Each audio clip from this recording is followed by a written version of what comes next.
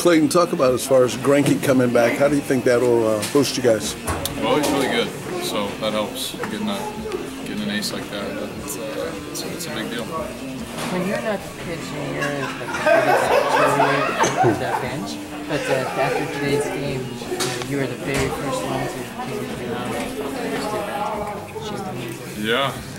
Well, I was happy that Kenley got that last out. It was kind of a sigh of relief, honestly.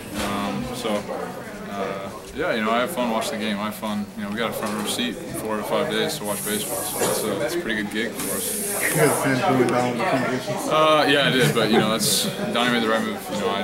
I pretty much I don't know how long that at bat was with Rochi, but I left it all out there on that one. Just started pumping heaters, throwing them, and you can't walk that guy. So he did a good job, pretty good at bat. And, when you have Kenley, it's pretty easy.